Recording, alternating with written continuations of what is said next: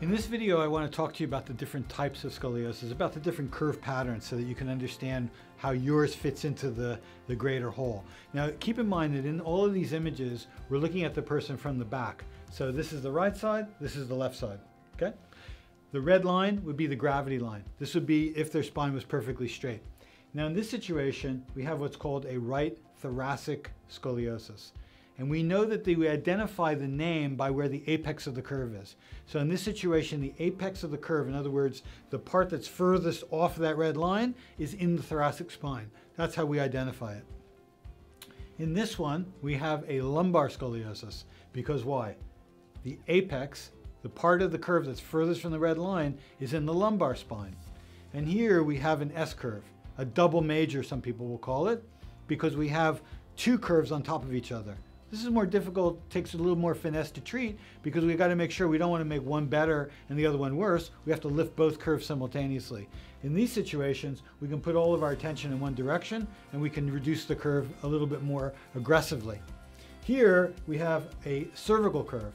Again, the apex of the curve, the part that's most twisted, is furthest from the red line in the neck area. We call this a cervical scoliosis. And here we have a thoracolumbar scoliosis. Here, the apex, or the part that's furthest from the red line, would be between the 12th thoracic to the first lumbar vertebrae.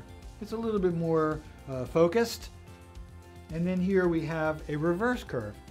Looks exactly like this one, but going into the opposite direction. It's very important to know about this. Why? Because the reverse curve can be an indication of some underlying issue.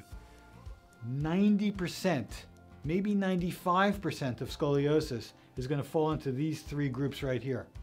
But you do get these other types of scoliosis, can be indicating something else going on. Could be indicating that there's some underlying neurological problem. We want to look further into that particular case and understand why is that curve deviating from the typical pattern that's found in 95% of cases.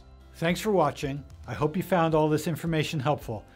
Please subscribe if you'd like to have more information about scoliosis, and don't forget to hit the bell. That'll alert you whenever we publish new information. And if you've got any questions, write them in the comments field, and I'm going to make sure to address them in a future video. Thanks for watching.